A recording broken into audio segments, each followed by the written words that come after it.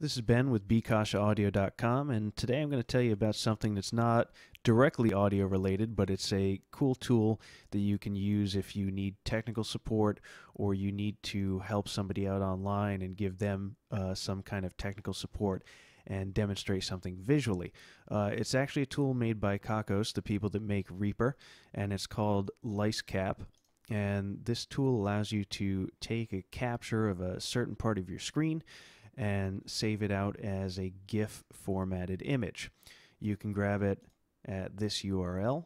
The download link is down here for Windows. And let me just give you a demonstration of what it does. So I have a Reaper session open here, and I will open up the LICEcap application.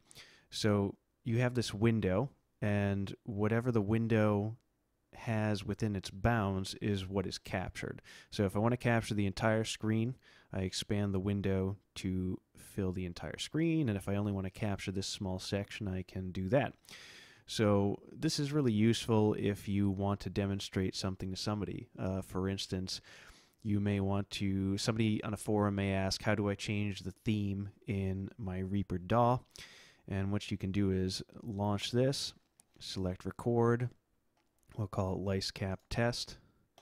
And now we're recording our actions. So I can say, okay, if you want to change your theme, select Screen Sets Layouts under View, drag this into View, and then double click and select your new theme. And then I hit Stop.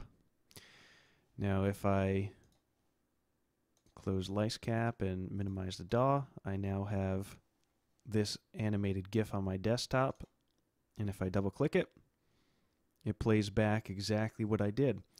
This is also really useful if you have to report a bug. Maybe something is happening and a developer needs to see what reproduction steps you use to get that bug to happen.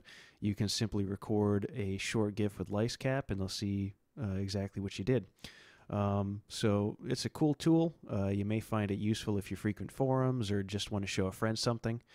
If you like this video, be sure to like and subscribe, and check out bkashaaudio.com for more tutorials.